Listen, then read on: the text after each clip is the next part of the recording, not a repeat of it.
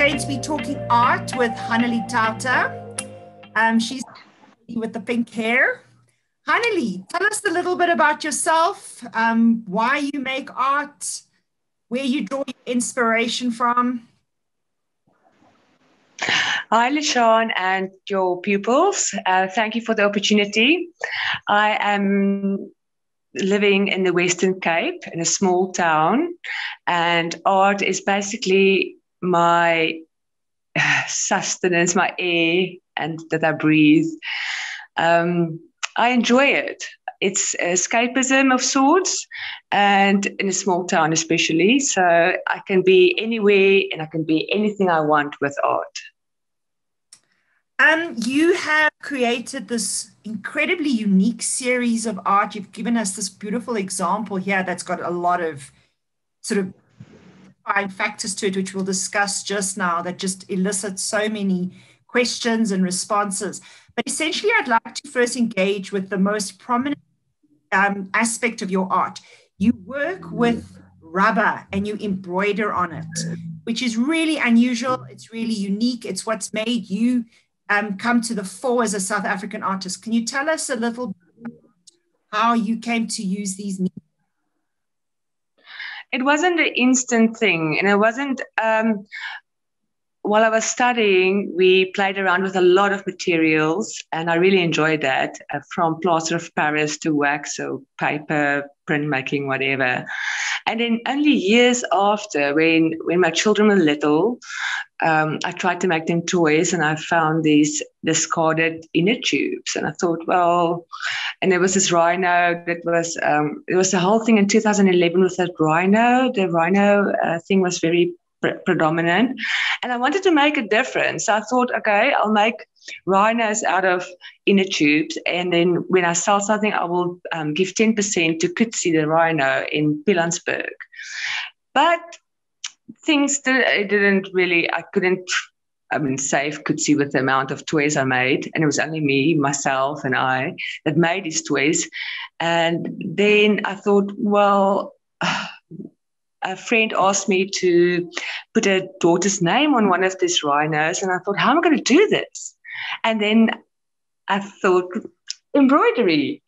And that sparked the whole thing. And I thought, okay, I still feel strongly about rhinos, but let's look after my family. So, and I want to get back into, because I was really cross with the art world back then. And I thought, okay, I'll get back into the art world with a bang, and I'll do my thing. And I had nothing to lose. And I had to show Rubber Ever After. And I had so much fun. And that's where everything started. Because what I love about that is you just bringing across again to the kids how important experimentation and play is. How you came across this original way of creating art through that open-minded, playful approach, and how we might get stuck into media and ideas. I think that's pretty awesome. Awesome. Absolutely. We're so worried about what will people think, what we make, is it right, is it correct? But if you just enjoy it and it comes from here, and you feel like you just have to get it out, then it will have some sort of, I don't know what you will call it, some realness about it, I guess. Do you think the rubber and the embroidery read in any way as having any kind of significance or symbolism? Say, for instance, with rubber, maybe being a recycled material, embroidery having gender connotations to it in terms of a media and its association with craft? All of the above. I mean, the embroidery and the fact that it's on a different material, that it's not on cloth. Rubber is actually in itself very fetishized, a fetish material. And it reminds me about skin a little bit. When you stitch it, it's sort of like a tattoo as well. And as you say, the craft, the embroidery, but pushing it, taking it out of this comfortable zone and putting it into uncomfortable zone is what makes it exciting for me. And I'm sure working with it is physically difficult because it's thick and it's hard and it resists the sewing process. I'm sure like it causes you a bit of like a physical effort to create the embroidery. I get calluses on my hands, I do, but after how many years now, you get kind of used to it. So I find it hard to work on normal material. Okay. And so it's a become matter of getting used to it. And this image that you've given us here, it's contagious. It also speaks into a series of work you've done where you've taken vintage images and you have now you kind of changed them by cutting out aspects and replacing. Talk to us about that. Why? What are you doing here? Why the choice of the vintage images and why the cutting out and embroidering? I have such fond memories of photographs hanging in my grandmother's home.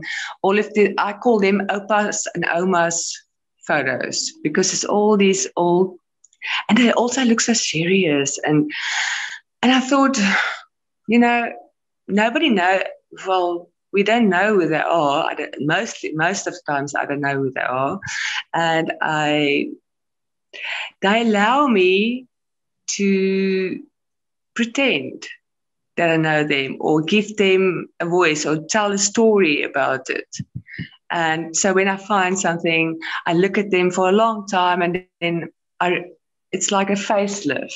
I cut out their faces and I put in a story that I think that would want to tell the world, type of thing. Sounds very dramatic. In this one, it's contagious, tells quite a dramatic story because if we look in the faces, it looks like germs maybe being inbred, and it's contagious. Do you want to speak about that story in this image? Well, the title itself, contagious, that word is fascinating. It can be a positive thing, like laughter can be contagious, but especially these days, contagion is a very ominous and a bad word. So, and love can be contagious as well. And so the positive version of the word was what I've gravitated to back then. I didn't know there would be a virus now and that it would have a sinister meaning.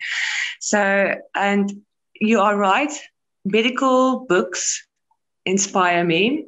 So I had a look at example, measles. When you look under a microscope at bacteria or viruses, it's actually pretty. I love the pattern and the colors. So I wish I wrote down, I'm sure I did, but I can't find it, which sickness or virus or whatever I put in each of them. But I think the one was measles and I cannot remember the other one. So at that stage, I was very fascinated about medical illustrations and words and, photos. A big mistake that viewers sometimes make when looking at art is to over-rationalize, over-analyze images sometimes. And so sometimes we need to kind of maybe get a bit of clarification. Now, if we look at this image, you talked about love being contagious. This is a couple. But if we look at the petri dishes that are the faces, we see that they are self-contained. So they haven't infected each other. That you're making, or is it just like out that way, and then in retrospect we can say that they haven't infected each other? Normally I just do what I feel like doing, and then afterwards all these meanings appear and I'm like, that's a possibility, it's fascinating. I love it. Because one could argue that, sort of when we think about old-fashioned relationships, there always is this idea passed down to us that old couples weren't necessarily, like, it was very stiff and formal in their relationships. And so one could read maybe that kind of represents it. But like I say, so it's good to know from the artist that wasn't intentional. So it's a possible meaning, but definitely intentional meaning. But coming back to the stories, you like to refer to stories in your art. Tell us about that in fairy tales and stories. I don't know, lyrics, music, fairy tales. It's so part of my upbringing that it inevitably comes across in my art. And every time I read a story, I'm getting inspired by it, by Bluebeard, by Sleeping Beauty, by Cinderella. But I like to look at it at a different angle and take things out and maybe combine them and mash it up. And it just constantly inspires me. So I feed off that, whereas other people would look at what history or politics. Well, the nice thing about stories is they're quite universal. So then I assume then your art then also becomes universal. So it's not necessarily fixed in South Africa. It has a more broad appeal. Absolutely. And one of the books that really influenced me was The Uses of Enchantment by Bruno Bettelheim. And they talked about the importance of fairy tales right across the border, wherever. So, and that made me realize that, it's not just a local thing. Although in South Africa, we have lovely fairy tales as well. Or they don't call it fairy tales here, but folk tales. So, yeah. Also, just looking at your stories and the whole idea of fairy tales, fairy tales are passed down from, mouth to mouth, from the past to now. If I look, you using old images with new, you reworking them by, you say, giving them a facelift. Would you say that in some ways, and also because you create this new form of art with the rubber and the embroidery, would you say that in some ways your art is your contemporary self sort of making a link with the past? You put it nicely, well put. I couldn't have said it better.